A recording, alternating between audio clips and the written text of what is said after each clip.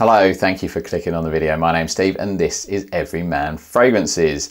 Today I want to talk about a fragrance that I should have spoken about a year ago, and I'm really annoyed I didn't try it sooner, to be honest. So I'm a member of a few Facebook groups related to fragrance, and the one that I'm probably the most active in is Trusted Scent Sales UK.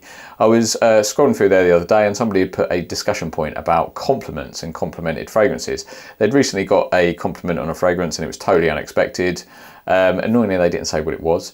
But anyway, loads of people then started commenting about some fragrances that they had got compliments on and stuff like that. And if compliments were a load of bollocks, you know, YouTubers kind of saying about the most complimented fragrances and all this, and if it was a load of shit. And it was just a big discussion about compliments. Anyway, me being that basic bitch that I am and just wanting to smell good, I thought, oh, I'm going to kind of read through some of these comments and see if there's anything that I might want to try, because I'm that guy. Anyway, I was scrolling through there and I read a comment and somebody had said that they got a compliment on Halcyon from the house of Soma Parfums. And somebody had said, ooh, that's sexy. Now, caught my eye, because I knew that I'd had a sample of that, a little sample tube, which is here. So it's just a tiny little sample that kind of got sent to me, and I hadn't tried it. And I was like, hold on, I've got that somewhere. Why haven't I tried it? And you know what, I then, I think it was the next day, I was like, oh, I'm going to try that tomorrow and see kind of how I got on with it, because I knew I was going out in the cold and I knew this was a bit more of a richer fragrance. And you know what, it's really fucking good. I was so annoyed that I hadn't smelt it sooner. Yeah, totally annoyed that it's been sitting there unworn and I could have been wearing this all this time. As I mentioned, this fragrance has got a gorgeous opening. It's kind of a sweet booziness. So it gets the booziness from some rum and it gets some sweetness from some toffee and some cinnamon. In the mids, there's some tobacco, some honey, some tonka. So again, just kind of adding to that sweetness. And then in the base, there's some vanilla and benzoin and labdanum, I think, as well. So you get the picture. There's kind of like definitely a sweet accord throughout this fragrance. But I must emphasize it's not like sickly sweet, it's not juvenile, it's not too synthetic, it's very well blended and it's a really pleasant sweetness that both men and women could wear. It's not like girly sweet or synthetic, which you sometimes get from kind of like sweet accords, but you know me, I do like sweet fragrances. So anyway, yeah, this has got a lovely opening. It's definitely sweet from the top, but you definitely kind of get that boozy rumness. So the opening actually reminded me a little bit of Hafez 1984, which is also kind of like a sweet, boozy tobacco fragrance. But again, I emphasize that this is not a clone of anything. Soma Parfums are not a clone house. They're never marketed as one. They're not one of these houses that sort of say they're not, but they are. This is definitely an original creation, but I'm going to compare it to a couple of other fragrances to give you some reference points, but it's definitely not a clone of those. But yeah, it certainly reminded me, it's got a similar sort of style to Hafez 1984 in the opening because of that sweet, boozy kind of tobacco type fragrance that it is. As it starts drying down, it starts kind of changing a little bit and starts reminding me of another fragrance, and that fragrance is Spicebomb. Spicebomb is definitely lighter in the opening because it's a bit more sort of fruitier in the opening. I think there's sort of grapefruit and fruits in Spicebomb. And then Spicebomb goes down a sort of bubblegummy kind of sweetness to it. But I say that makes it sound kind of quite juvenile and synthetic. And I guess some people would probably say it is, but I personally don't think it is too. Though it's kind of got a bubblegummy sweetness, I find it quite a sort of comforting kind of sweetness to Spicebomb that's, yeah, like, it's just one of those fragrances that I just find really pleasant to wear and kind of cold weather, and it's also quite an attractive fragrance. But yeah, some people would probably say it's a bit sort of juvenile as a young fragrance, but I don't necessarily think it is. But anyway, as Halcyon starts to dry down a little bit, to me it does start smelling, it does have some similarities to Spicebomb, but it's definitely not a clone, it's definitely different. I've actually got Halcyon sprayed on this hand, and for the sake of the video I sprayed Spicebomb on this hand as well, just so I can kind of compare the two and sort of maybe try and explain why it reminded me of it. But I must emphasize again that these do not smell the same. It is definitely not a clone, so please don't think it is. I always thought Spicebomb had benzoin in it as a note, and I assumed that's where it got its kind of sweetness from, but benzoin isn't listed, so there you go, what do I know.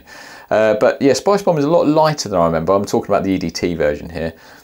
It's yeah, a lot lighter than I thought. It's kind of a bit of fruity, a bit obviously the cinnamon, that's presumably where it gets its sweetness from, and it's a little bit bubblegummy.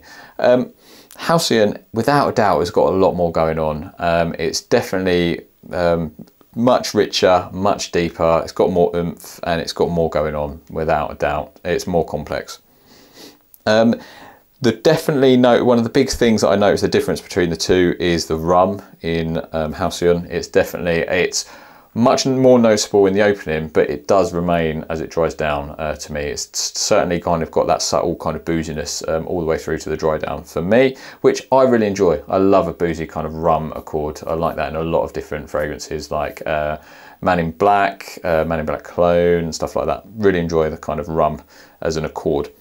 So yeah, and then as it dries down, Halcyon, it keeps that rum, it's maintains some of that sweetness, and yeah, the honey and tobacco start kind of coming through, so it kind of just goes in a slightly different direction with that sweetness. It doesn't kind of just stay as sort of full on sort of cinnamon. The honey kind of, it's hard to explain, but the sweetness just goes in a slightly different direction to sort of Spicebomb and some other kind of sweet fragrances.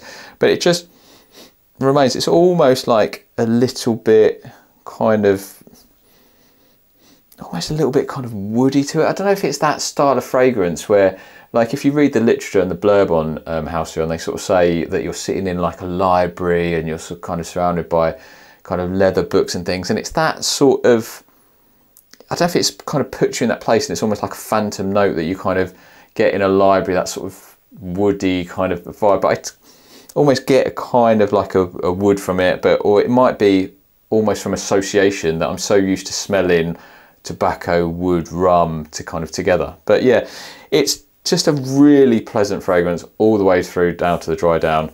And as I say, the sweetness does remind me of Spicebomb, but they are different. Spicebomb is a lot lighter, it's a sort of more simpler fragrance, and the sweetness does go in a little different direction. So though from memory, like when I smelt it, I was like, oh, that's like Hafez 94. Now it's a little bit like Spicebomb, and then it sort of, I sort of just almost thought it was like a blend of the two.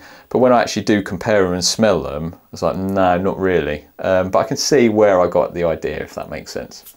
Performance on Halcyon has been really, really good. I've got this tiny little kind of sprayer that's hardly kind of spraying anything. You can see that I've hardly sprayed much from it really, even though I've worn it quite a few times. So I'm not getting much out of this, but it's been really noticeable. So just putting this tiny little sprays on this around my neck, I can sort of, it's definitely noticeable for a good few hours from these tiny things. So I'd say it's projecting for a good 2 or 3 hours easy, and I reckon if you were putting full sprays on it, you could easily get a full day's wear out of it. So yeah, I've got no issues with the performance whatsoever. So to kind of summarize, as I said earlier, I'm really sad that I didn't smell this sooner. It's a real winner for me. It's right up my street. That kind of sweet, boozy, rum kind of fragrance is just so a bit of me. I so love it. And this one is just a really well blended kind of take on that. It's, I say, it's got a lot going on, but it's not too complex and too weird or wonderful. It's still very appealing fragrance. My wife really liked this fragrance. My son liked it. So yeah, everybody that I asked to smell it said that it was really nice.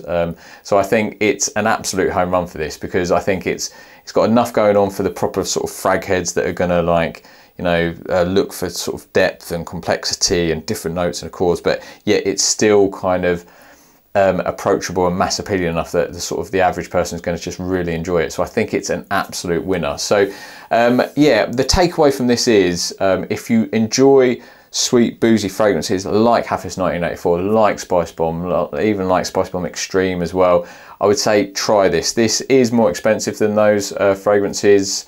Cost per mil is probably not as bad, but I think it retails for a full bottle about 150-ish or something like that. But so I'd say get a sample, and certainly if you're like getting to the, either if you like those fragrances, get a sample, or if you're, you know, getting to the end of a bottle of Spicebomb or Spicebomb Extreme or something, and you like that fragrance and you want to sort of replace it, maybe think about trying this and replacing it with this, and maybe sort of upgrading essentially, because this is an absolute banging fragrance. And as I say, I'm just totally gutted that I didn't smell it sooner. Thank you for watching the video. I do really appreciate it. please comment down below and let me know what you think to this fragrance or any other fragrances that you've tried from Soma Parfums. As I've said earlier about this one, and I'll say about most of the fragrances, well, all of the ones I've smelled so far from Soma, is they've managed to tread the fine line between making fragrances that are really interesting, have got some depth and complexity, but without alienating the sort of the average Joe that just wants to kind of smell good. So if you're a frag head that's looking for interesting fragrances, but your missus perhaps isn't into it and just wants you to smell good, these really kind of tick the box in that regard. So I think they've done a great job. Now, this is not a sponsored video. I got sent these samples for free, but they're just tiny little samples. Look, it's not going to influence me. I don't follow hype trains. If anything, I get some pleasure out of derailing them, to be honest, as you guys know, because I just like to keep it real and kind of be honest and just kind of cut the bullshit out. So, like, genuinely, I think these fragrances are really good. They are obviously a bit more expensive than designer fragrances, so that's the only thing that you've kind of got to factor in if they're in your sort of price point. They're probably at my upper limit, to be honest. I would sort of pay this, I think, for the fragrances, but just as a general rule, that's probably my limit, really, up at that sort of £150 mark. Yeah, do comment and let me know what you think, and I hope you got something from this video. Thank you for watching. I do really appreciate it, and I will see you for a video soon. Take care, much love.